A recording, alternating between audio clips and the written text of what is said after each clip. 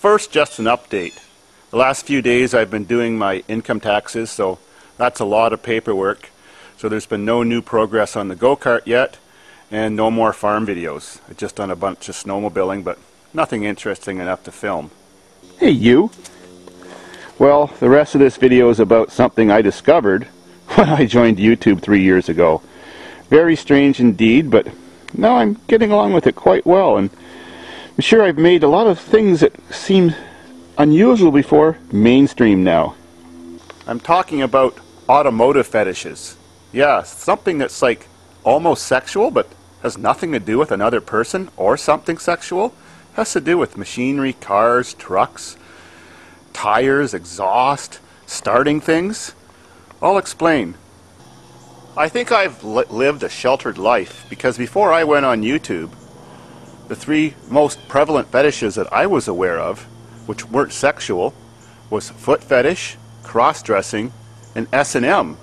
Other than that, I wasn't really aware there was anything else. And then I inadvertently posted my first starting video. I was coming back after a romp in the pond with my awesome diesel Ford truck, and had water in the gas tank because the gas tank was leaking and I didn't even know it. It was quite a bit underwater, so by the time we got halfway back in the pouring rain to the building, it stalled. I had no idea that my buddy was even still recording me in the passenger seat, and I was cranking and cursing and cursing and cranking and pumping, and finally I got out and I just stomped my feet on the ground in the pouring rain and walked back to the building all pissed off. A few weeks later, I replayed that tape, not even knowing I was being recorded, and I actually thought it was kind of funny seeing myself acting like that and cranking that old truck. And so I posted it on YouTube just for fun. I wasn't expecting what came next. All of a sudden, my inbox on my personal messages, I was getting all these big long messages thanking me for that video from people who I never spoke to before on YouTube. They were my subscribers, but they were telling me that that was their maybe most authentic and one of the best videos for their fetish that there ever was, and asked me if I had any more starting videos. And I said, huh? Who wants to watch someone starting a car? I had never imagined filming all the times I got all those old cars running that I got for the farm for the very first time. I only filmed what we did with them that was exciting, like the stunts and stuff. They were all pointing out to me that I had many more old grown-in cars all over my farm that they'd seen in the background, and asked me if those cars had been started, how long had they been sitting, and if I would start them for them. I said, sure, why not?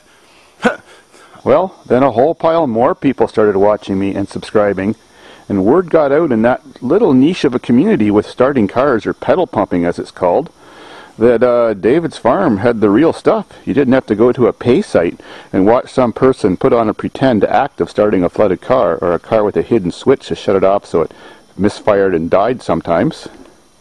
Then inadvertently again, I would post other videos of just activities we did at the farm and find out that there was other fetishes involved with stuff that that we did with cars, like crushing cars.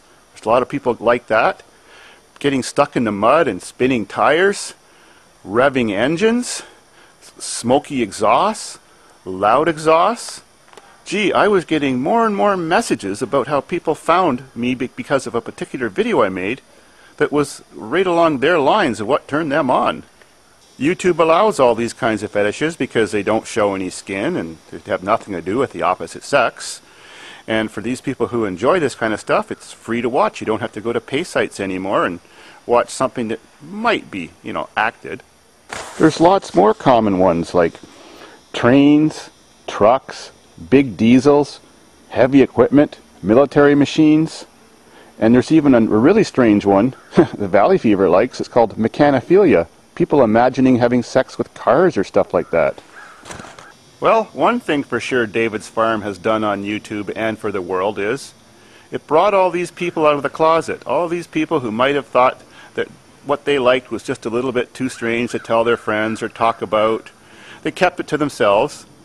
And now, with my videos and the comment pages below, it's like a public forum where other people with similar interests can express equal desire and passion for the type of stuff that they enjoy and make friends with other people who are similar-minded. My love of automotive is actually pretty benign. I just like fast cars and off-road driving and turbos and standard transmissions and stuff like that. And kind of the smell and sound of diesel, but nothing I'm really passionate about. I just kind of like the automotive world and technical stuff.